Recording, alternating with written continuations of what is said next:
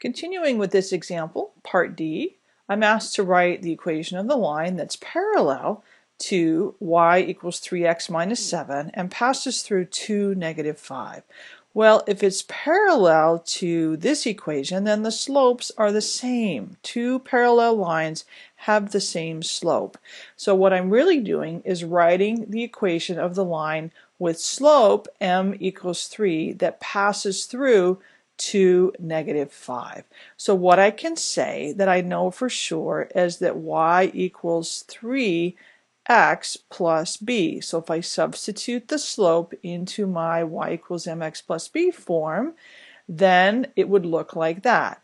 I can put this ordered pair in now. Negative 5 equals 3 times, there's the x value, 2 plus b. So I get negative 5 equals 6 plus b.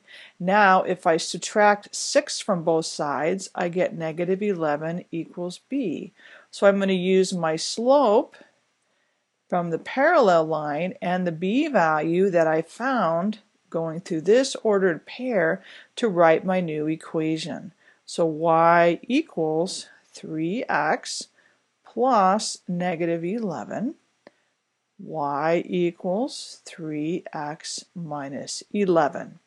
And function notation, just to round this out, f of x equals 3x minus 11. Part E, if I want the equation of the horizontal line that passes through negative 3, 5, that's going to be the line for which every output is 5. So the way I say that is y equals 5 or f of x equals 5. Either one of those will work. The vertical line passing through negative 3, 5, well, that's going to be the line where every input is negative 3. I write that as x equals negative 3. There is no corresponding function notation because x equals negative 3 is not a function. So I'm just going to say no function notation.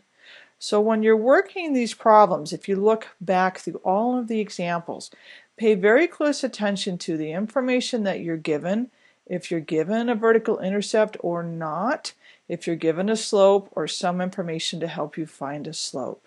So examples A through D are about using the slope and the y-intercept.